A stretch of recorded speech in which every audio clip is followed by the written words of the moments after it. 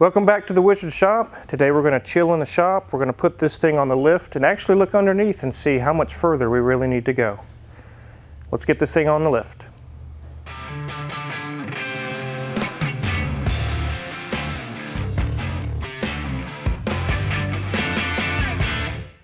In the last video we looked at the wiring, some of the interior and the body and things of that nature, but all of my lifts were tied up. We were so busy. There was no way I could get it on a lift and together we could explore the underneath of this car. But today we have a lift open. We're going to get it up in the air.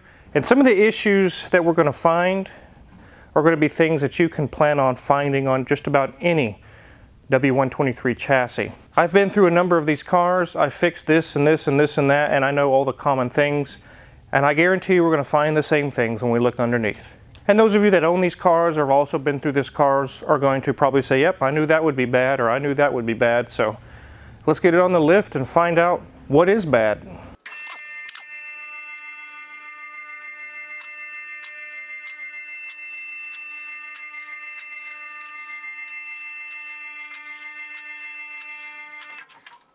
From looking at this car and checking this car over on top, I can tell that it's set outside for a number of years because it has leaves and things, and also mice had been inside of here as we've seen, so it's obviously been outside. Another thing you have to watch out for a car that sits is flat spots on the tires and also age on the tires. And as we get looking at this, you're going to see the tires are cracked really bad. These are not going to be tires you're going to drive on. They need to be replaced as part of getting this car back on the road. Let's take a look at this thing. So right now we're looking at the radiator and the oil cooler, which has got a tiny bit of seepage. These frequently have a small leak from them, and usually I would let them go because any of you guys that have worked on these before know that anytime you take loose this nut, this flare nut here on the line, or the top one, it always strips out the oil cooler. Unless you're prepared to replace the oil cooler, don't take those lines off. Check the AC compressor, and it's locked up tighter than a drum. It's going to need a new compressor. It's going to need the whole system flushed out, and probably new orifice or expansion valve. Belts are all old. The fan's in good shape. Transmission cooler, there's no leaks there. The radiator's not leaking, so that's good. Looks like somebody's already tried to fix the horn there. Some blue connectors. Here's our air conditioner receiver dryer. I don't see anything on the front of the engine leaking really bad, so that's good. It's going to need all new belts.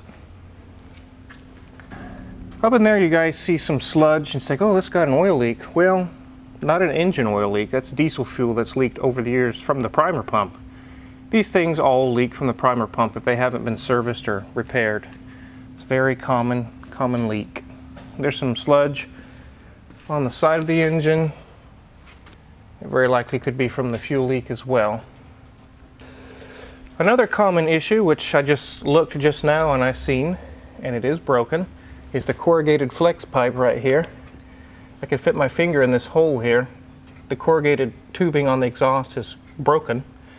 That could probably be welded, or I'll probably just replace it. It unbolts down here and I can just replace the whole downpipe.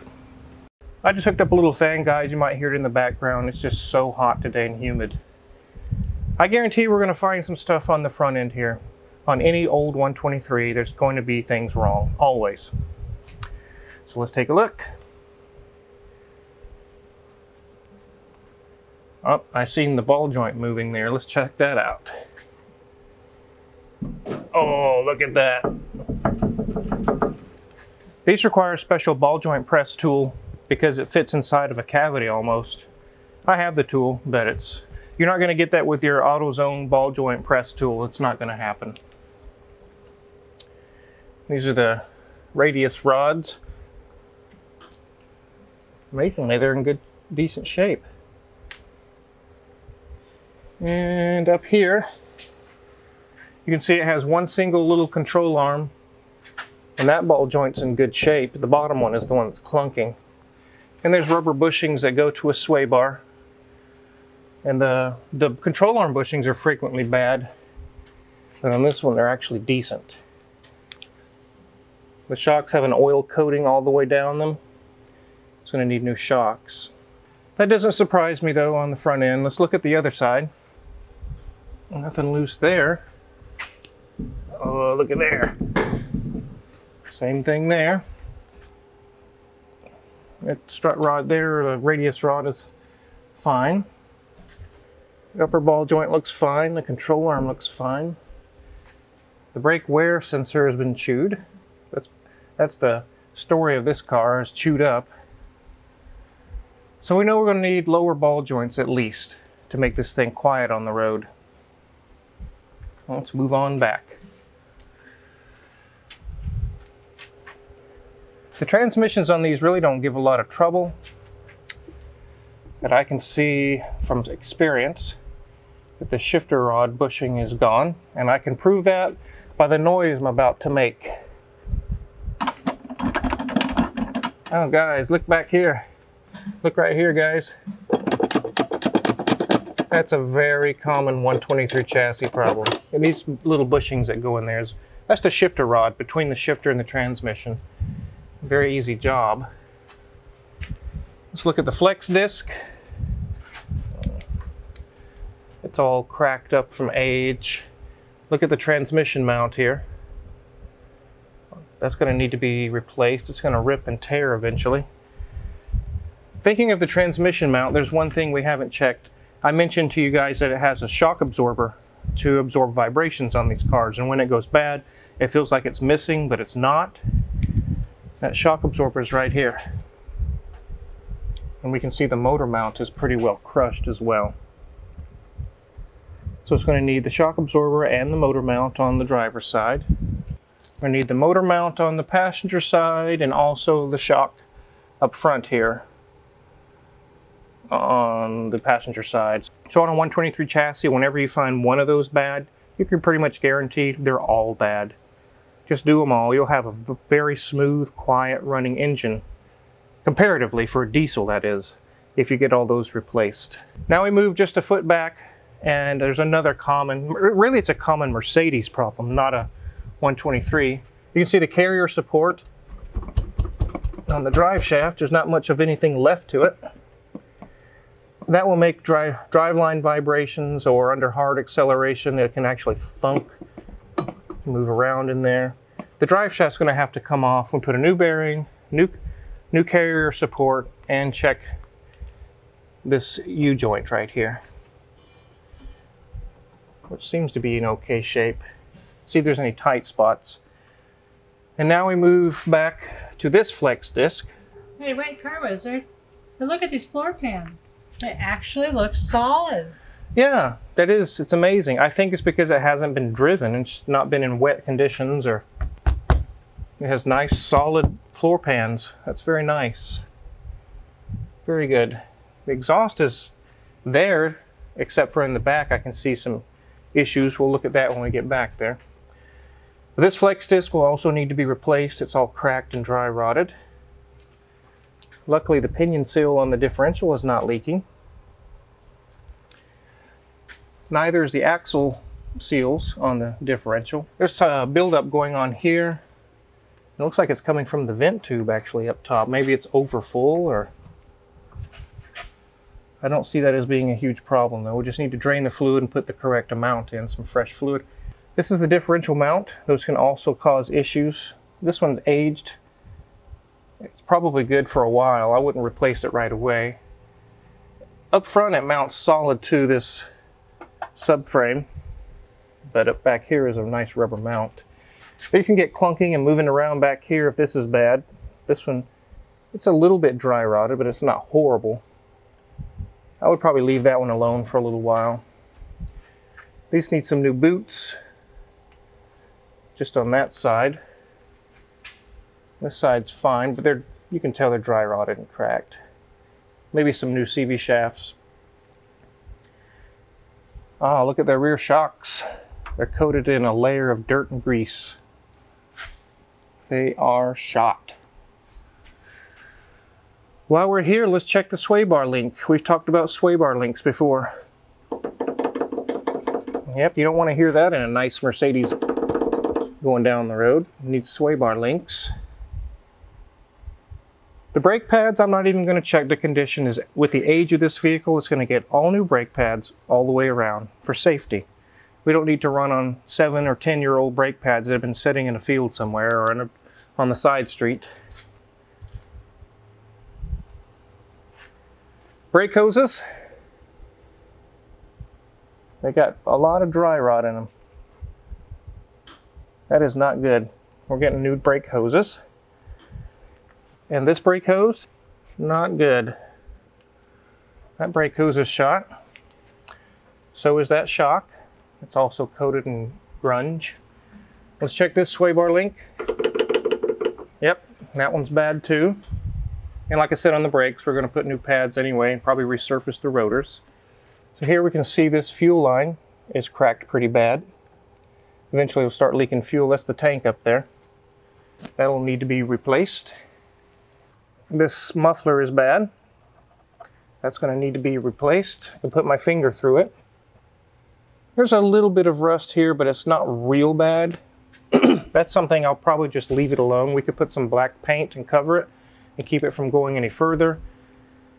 I don't do body work here, so that's not going to be fixed here. That'll have to be, if the owner wants it fixed, they'll have to take it to a body shop. We can see that these mounts of all, they're little donuts, they're rubber donuts is all they are. They're all missing and broken and gone. It's being held up by baling wire. And I can tell it came from a farm. In fact, it's got baling wire. That'll have to be addressed. Right here, the donuts are missing completely.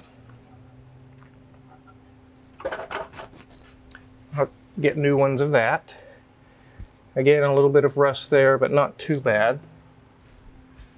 And the bumper's missing, but it's in the back seat. Let's check the tires, and then we're done under here. Oof. Bad, bad, bad cracked. Very, very bad. As we see over here on this one, the tread is actually starting to separate. And what that'll do under highway speeds is the centrifugal force will actually pull the steel belt away, and then this will just fly off and blow your tire out. That's very dangerous. With all those things that we found loose underneath the car, if you were to try to take this on the road or on the highway and drive it, the amount of clunking all over the car would drive you batty. It would drive you nuts. Constantly and clunk, clunk, clunk, clunk. It would be crazy. Definitely we need to get all those things addressed. So with all the wiring issues we found in the engine bay, and who knows once we start to drive it, what other things we'll find. Drive line, suspension, a few leaks. As we add all these things up, as you can see, it's not going to be $300 to fix this car. Every time I found something wrong, it's $100 or $200 or $500. Every time. Cha-ching, cha-ching, cha-ching, cha-ching. It adds up fast. A lot of you in the comment section make comments, well, the part only costs $50, but a common thing that most people forget when they come to the shop is you have to pay me to replace it. I hear that a lot. Oh, I forgot the labor. Sorry, I completely forgot that I have to actually pay you to do the job. I was just thinking about the part. Every time we found a broken piece on here, there's two parts to the story. The cost of the part and the labor. So I told you in a previous video on this car, $3 to $4 grand is probably what it's going to take to fix this. It very likely is going to hit that mark, maybe a little bit more. Think about all the parts that you had to replace and all the labor front to back. That's how it gets there really fast. It's not easy to just unbolt the part and then bolt the other one on. Let me show you what I mean. As I mentioned in the previous video, instead of piecemeal, little piece here, little piece there on the wiring issues that we saw, we're just going to pull the whole harness because there's been mice all up and down through this whole car chewing wires. And I actually have a complete W123 front to back wiring harness. There's tons and tons and tons of wiring. It completely hides my body behind it. It's like a big squid. That's another item that I'm not going to pay my guys to replace this whole mess and charge you $100. Not happening.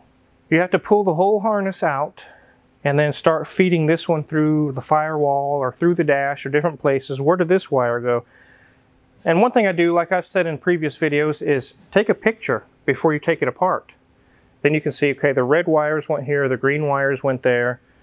And you can also use a shop manual, but they don't really show very well of pulling the whole harness out wholesale and replacing the whole thing. And usually the shop manuals are in black and white. They're not colored. They do say colors, but they don't show the colors. As you can see here, here's the fuse box. As you can see here, here's the fuse box. Here's some bulkhead connectors. This goes through the firewall with this little seal. Connectors, connectors, connectors, tons of wires. Relays. There's a bunch of grounds. This is a huge job, very big job. This is not a half an hour. This is like 10 hours.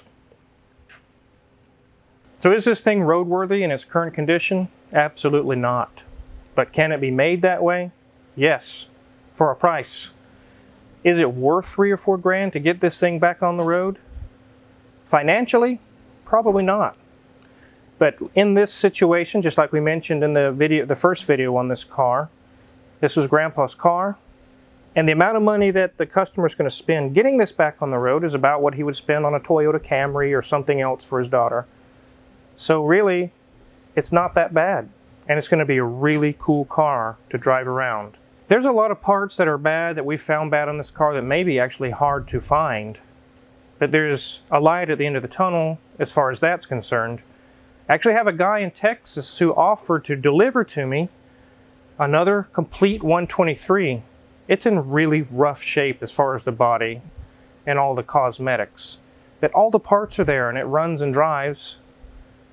So I'll be able to pull parts off of that car. As long as they're in good shape, I'll be able to put them onto this car. It's going to save a lot of money, save a lot of time. These parts on these cars are actually kind of getting hard to find on some items. Now keep in mind, we're in the United States. It can be very hard to find parts for this car. Over in Europe, I know these things are all over the road, in Africa or Europe, and the parts are just plentiful, but not here, it's not. You could drive on a US highway for 5 days straight across America, all around America, and you might see 2 of these, maybe even 1. There is quite a few of them here in America, but to have one on the road at any given time is kind of a crapshoot. There's not a lot of them on the road at any given time. So if you're curious what kind of tools we're going to use to fix this car, all my tools that I use are listed in the Amazon affiliates link in the description below. You can purchase them there. And also, if you haven't hit the subscribe button already, go ahead and do that now. You're going to want to keep up with what's going on with this car and many, many other projects in the shop. Many more cool videos to come. Thanks for watching.